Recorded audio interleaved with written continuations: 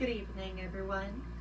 I'm Riley King, and welcome to this evening news report right here on the Riley King Network. Let's begin. Take a look at this photo right here. Protesters take to D.C.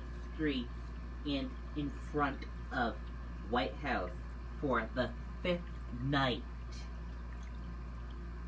Protesters have taken to the streets of D.C. for the fifth straight night, calling for justice after the murder of George Floyd in Minneapolis. D.C. Police Chief said in a news conference Tuesday morning with Mayor that they were expecting protests out again Tuesday night in the city. Black Lives Matter DC issued an alert calling for protesters to gather at Lafayette Square in front of the White House at 5 p.m. BLM cautioned to wear a mask and plan to stay past curfew and stay safe. DC police arrested more than 300 people Monday night for violating the 7 p.m. curfew in the fourth night of protest after the murder of George Floyd in Minneapolis, DC police chief said.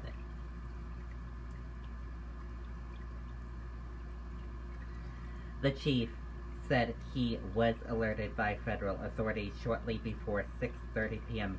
Monday that there would be a movement of President Trump outside the White House.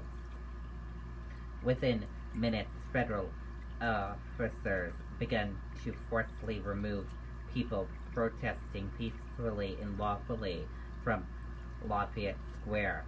People were tear-gassed and shot with rubber bullets, according to numerous witnesses.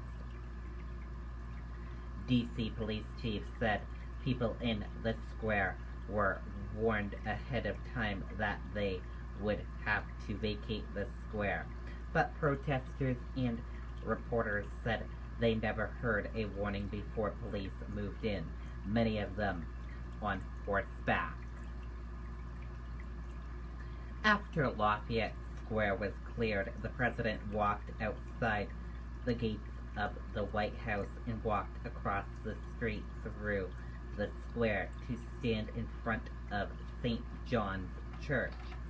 In a photo op, he waved a Bible and declared the United States is the greatest country in the world. D.C. police chief said D.C. police did not participate in the movement of the president from the White House to St. John's Church. A D.C. man says he sheltered about 70 protesters who were allegedly corralled and pepper sprayed by police on Monday night in Northwest. The curfew in the district ended at 6 a.m. and the protesters left his home safely and peacefully. The man says at about 8:30 p.m. he was sitting outside and saw police set up a bridge on 15th Street and Swan Street, Northwest, that turned into a holding area. People started sitting on his porch and asked if they could charge their phone in his bathroom, he said. A massive Black Lives Matter protest for George Floyd got underway in Maryland Tuesday afternoon. And that does it for this evening news report right here on the Riley King Network. Thank you for watching this evening news report. Have a great rest of your evening, and I'll see you back here tomorrow with more news reports. Good night and bye, everyone.